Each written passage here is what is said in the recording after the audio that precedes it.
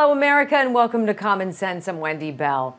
When you encourage crime by not prosecuting offenders, there's this crazy thing that happens, right? People steal, they loot, they flash mob, rob, and smash and grab while store employees kind of watch incredulously, completely impotent to act because of store owner retribution. I mean, go figure, store owner retribution. This is the stuff that's been going down in LA and New York lately, right? Cavalier thieves who embrace the, I get that it's yours, but now it's mine mentality. That is the point for police. Well, what are you going to do to respond, right? Perps aren't going to get prosecuted. Why would they respond? So some stores like Walgreens have secured all of their aisles behind this theft-proof plastic protection. What kind of country is this? Other stores started chaining and locking their fridges and freezers. Did you guys hear Dick's Sporting Goods lost 23% in second quarter profits to theft? That is $74.5 million. And Target expects to lose $400 million by the end of the year. So, like, what do you do? How do you stop it? Do the blue cities where crime is out of control even want to stop it? Let's bring in our panel of America's finest communicators out there, all talk radio hosts. The host of Tony Katz Today and the Eat, Drink, Smoke radio show. Hi, Tony Katz. Also the host of Money Talk with Melanie on 98.7 The Coast out of New Jersey, Melanie Collette. And the host of the Barack Lurie Show on AM 870 Los Angeles, talk host and author, Barack Lurie. You know what, Barack, let's start with you, my man, because I got to show you this. A guy uses a blowtorch to melt the plastic shield at Walgreens and steals $448 worth of skincare products. You cannot make this stuff up anymore. Workers just kind of like watching because they've been told, just let it happen. Is this part of the new liberal world order we're living through? Out of control? Well, in fairness to that man, he really did have bad skin. So, I mean, you got to give it to him. Look, the issue is here. They've got to be able to tone this down somehow. They got to do something about this. Look, when I was a little kid, I always wondered about the effect of the law. I'm a lawyer at that, and I always wondered: is it the law that keeps people from doing bad things, or is it their general instinctive sense of good and right, right and wrong? And I've now come to believe that apparently it's just the law. That's just at the end of the day what it is. And unfortunately, we live in an increasingly godless society. And because of that, people feel more and more emboldened to do these horrific and very, non-biblical things. So that's what we're doing. And what we're seeing is that this will perpetuate itself for a long time. The concern I have, Wendy, is what I call the not yet criminal, meaning there are people out there that otherwise would follow the law, feel reluctant to disobey the law, but they look around, they see all their buddies just grabbing things and not being prosecuted, and they feel like suckers for not doing the same thing. So you're just inviting a lot more criminals out there, and then it just amplifies, and it's a runaway train at some point. That's where I'm really concerned. Yeah, Melanie, police say organized crime was likely behind this flash rob. Flash rob, like 50 people at the Nordstrom Woodland Hills in California. You guys, this is my hometown shopping mall. That was a $300,000 hit. 50 people took minutes to clean the place out. They sell that stuff in hours. No mall security guard is going to stop that, Mel. What do you do?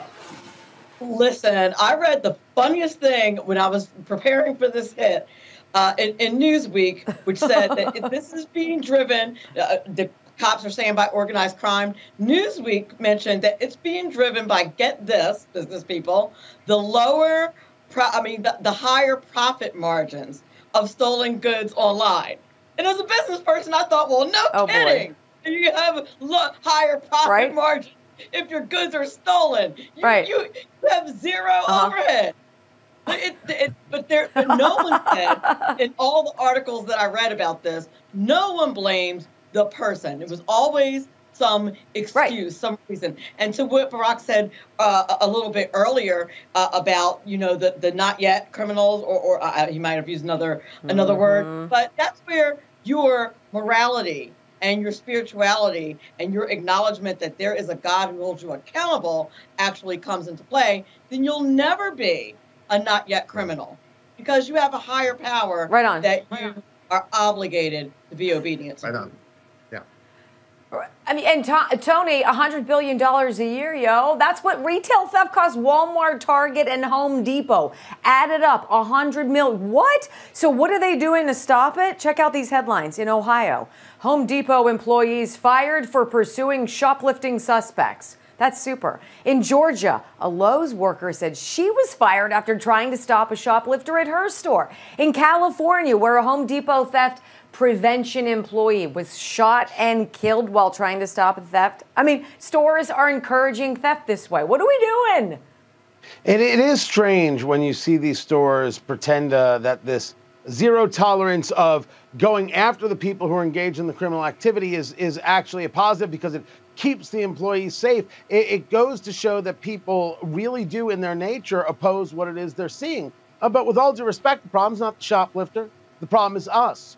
We allow this to happen. Yes. We elect these prosecutors, and we don't even recognize that it doesn't work. In San Francisco, in Los Angeles, in New York, in Chicago, in my beloved Indianapolis, we have prosecutors who don't prosecute crimes. How much do you have to see? How many times do you have to be burned by the stove to realize that it doesn't work? Your policy has failed. And that's a question for these societies, for these neighborhoods. Your politics say this, your politics demand that, like it's some kind of Pavlovian response. Yeah. Your real world is being destroyed. Every time another one of those businesses go out, they talk about how these are victimless crimes. If the CVS at the corner goes out and my 85-year-old father goes to that CVS for his medicine, but the next CVS is 16 miles away, it's not a victimless crime until societies demand better, until they proactively push back against legislators and those prosecutors who don't prosecute, those mayors who don't do anything. They'll get this. You've done this to you. Now the question is, what's your plan? Yeah. Right. Barack, I hear you saying, yeah in the background, right? I mean, this is not complicated. None of this is complicated. It really isn't. And that's what's so confounding about it is that we know that when you have the police actually enforce these rules, then people observe these rules. It's just 2 + 2 = 4. And what's so confounding is that it's happening over and over again, and they seem not to care that it's happening over and over again. So at some point, you have to conclude that they want this to happen. You can only, spit in my face for so long and then and claim that it's raining. It's not raining. And Melanie, some people are baffled by how rampant retail crime is. Well, what's baffling about it? California just passed a law making any retail theft under $950 a misdemeanor. Like, don't worry about, just put it on your taxes. What are we doing? As if $950 is no money. The insurance pays for it. Right. Oh, really? Well, how many claims are you going to put in before your insurance company drops you? But you know, the one thing that absolutely irks my soul about these laws that are passed and about how these prosecutors are handling it, they claim that the nexus was that they're trying to not be racist toward Black and brown people. For one thing, it perpetuates the stereotype that all Black and brown people do is steal. And for another thing, as was mentioned earlier, in these Black and brown communities, now they are going to be in store deserts because they don't have anything in their neighborhood because the stores can no longer afford to be there by having these laws. So actually, these laws hurt Black and brown people, and it ticks me off, absolutely irks my complete soul.